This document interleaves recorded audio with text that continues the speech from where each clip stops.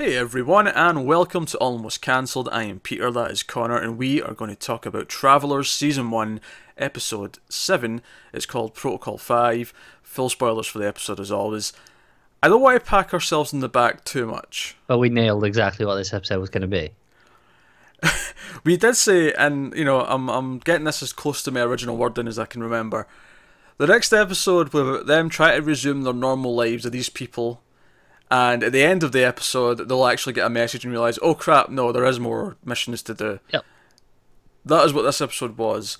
Had we thrown in, oh by the way, there'll be some hallucinations as well, we would have nailed it. Oh, yeah. Beat for beat. I felt like that one was a little bit more unguessable, because that wasn't really set up.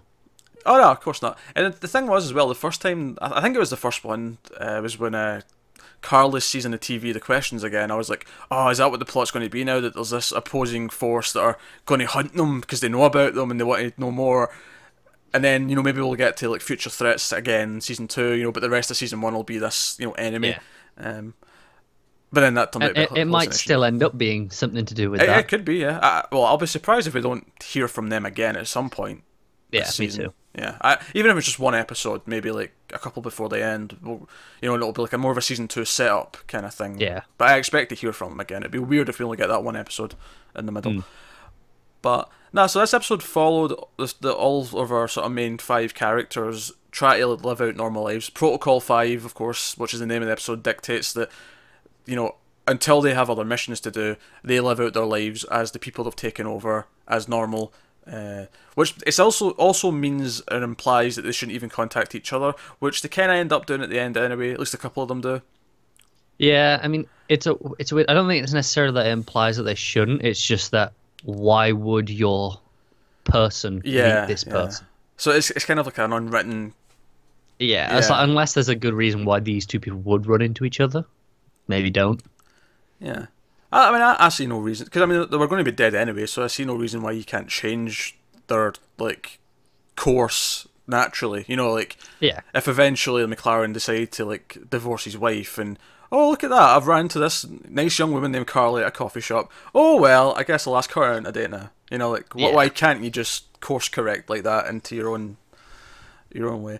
But yeah, so we followed all of them pretty much individually doing their own thing for the episode, and they all have their own little mini plots. The only sort of connective thread between them is that they all have moments of hallucination where they hear some voices. Maybe Carly's more paranoid, thinking that the people that kidnapped them has come back.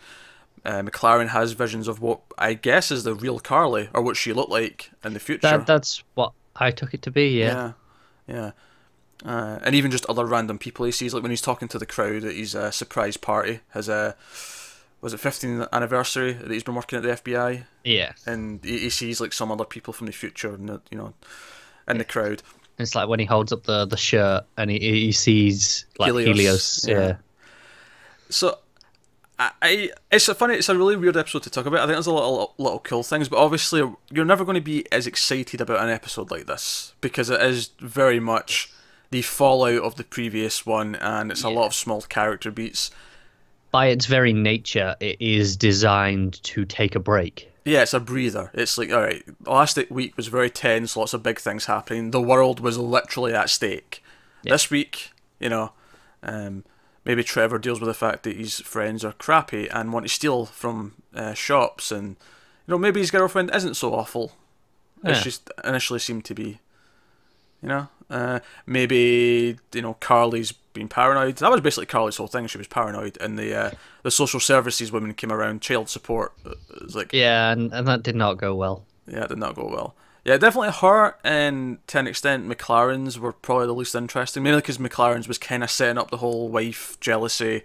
I think he's cheating angle. Yeah, the moment that really kind of drove that home was the phone. I was like, ugh, do we have to go through this? When she texts her mum at the end, yeah. No, at the same time though, it spent so little time on it that it's like, yeah, fine. I get it. Yeah, like I say, it is just one subplot, and it's not entertaining, and I live with it. But I'm never going to be excited about it either. And at least the other stuff with him, seeing the real Carly, when he's hallucinating, was actually really interesting. It was to see what people look like in the future.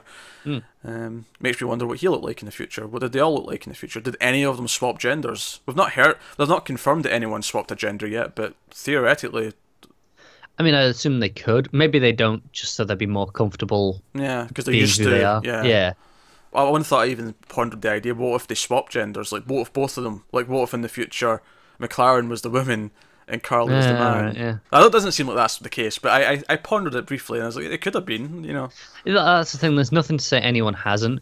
I think the assumption is just they're the gender that we see them as, just because that's what they're comfortable as, and you know that's just. No, yeah, comfortable, but also just practical. Like, if you're used to being a man or used to being a woman, you know how to do all the things that are associated with being that. Whereas if a man suddenly became a woman, there's all this, you know, you can almost make a comedy out of it. Oh no, it's the time of the month. What do I do? And you know, women like, oh my god, standing up to pee. What is this shenanigans kind of? You know, like it sounds really silly to talk about, but it's like it's just something you get to skip if you just go into the same. Yeah, and instead we can have them be surprised over food. Yes.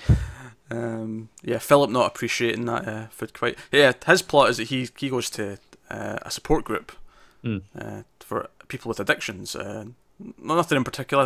I think the implication is they all have different addictions rather than you know, it's not like Alcoholics Anonymous where they're all alcoholics. This is, you know, he's on heroin, he's addicted to gambling, he's addicted to whatever. I really liked his his vision bit. You know, during that where it was as if they were all travelers.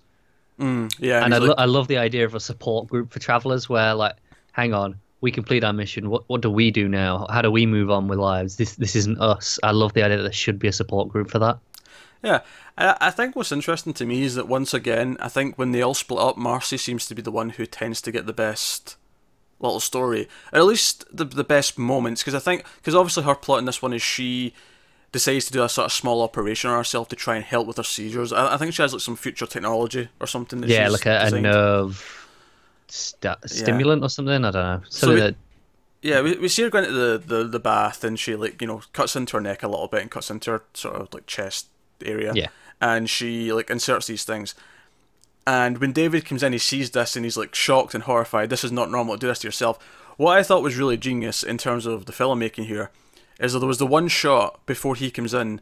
It was sort of like a high up shot looking down at her, and you could just see how much blood was like all over the bathtub. All over the bath, yeah. And it was a really good thing because even though we know she's like a doctor and we know that she knows what she's doing, seeing that image of just all of her own blood surrounded in the bathtub made it feel crazy. So when he walked in and was like, this is insane, that normal people don't do this, you kind of, on his side, you're like, no, he's right, this is and weird. She's like, oh, it's just a little bit of blood. He's like, this is more than a little bit of blood. It's everywhere. And it's not like he's mad about the mess. He's like, no, this is dangerous. This is surreal. People don't do this to themselves. Yeah. But he also had maybe the funniest line in the entire... Because obviously she kisses him to make him shut up, and he's like, you can't just kiss me every time to get me to stop talking. But it's like, I'll do anything for you, just no surgery. Maybe a little bit of surgery. Band-aids. I can do band-aids. It was the line, I can do band-aids, that made me laugh. Yeah. But I think that, like, you know, you said, oh, she gets the best stuff on her own. I think it's because David has been the one that's built up most as a character in the supporting, like, because obviously Philip has Ray, who's got something, but he's not very three-dimensional still. Yeah. I think their relationship's just the best because there is this sort of confusing mix of like feelings, and they have chemistry as well. And I think there's a reason why they showed us this pair first, and you know it's clear that they're the pair they want us to focus on. Yeah, no, I agree with that. So, so that was pretty much it. They all did their own things. They're all kind of like struggling, coping with, you know, Trevor's like having a fight with his dad based on stuff that he didn't really do, but like Trevor before he got there did, and other things like that causing conflict. Bloody Gary. Bloody Gary. Can't keep his mouth shut, can he? Yeah. Has to always be throwing his weight around. But that was pretty much it. And at the end, of course, Philip gets the message on the computer saying, "Oh, we've got another mission," and that was kind of our... Do you know what? I like that. Maybe that implies that they didn't fix anything because the director's still there. So did it not work, or did it work and just other stuff's gone wrong, or what? I feel like it's the latter, but I mean, of course, next episode they might just immediately say that it's one or the other. So I don't even want to speculate. I feel like it could be anything almost, or you know. But either way, it's not fixed because the director's still there. Yeah, there's more to do. And of course there was more to do. It's halfway through season 1. We're not done yet. Well, I considered that maybe they just kind of feel like they needed to do more on a personal level, so they'd just take the initiative in their own hands and do their own thing without orders from the director. If it had like solved it, perhaps, but they'd be like, "No, forget the protocols. We can help." But clearly not. I can see them going that route eventually. Yeah, but I think it is too soon to completely abandon the messages and missions from the future from the director. I feel like, 7 episodes into season 1, is that when you give that up? Not really. Like, you can do that, I think, after 2 seasons, where you completely shake up the premise of the show. Yeah. Plus, I really want to learn more about the director, so I'm glad that that's sticking around. Who is the director? Yeah, what are they? What is the purpose? I really want to know. And why? And is the director the oldest? We spoke about in the last video how they're old because they keep going back and they can live for a long time. Is the director the oldest? Did he invent the did they invent the technology? Maybe what's given them the right to be in charge and overseeing all this? And is he secretly the bad guy?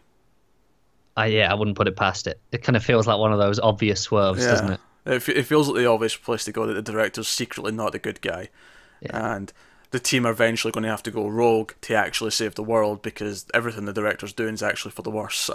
Yeah, it feels like an obvious one to go with, and I'm okay with that because it's always fun. Yeah, I won't complain if they go that route because it feels kind of natural. But no, I enjoyed the episode. It's just a really hard one to be like, oh, this is exciting.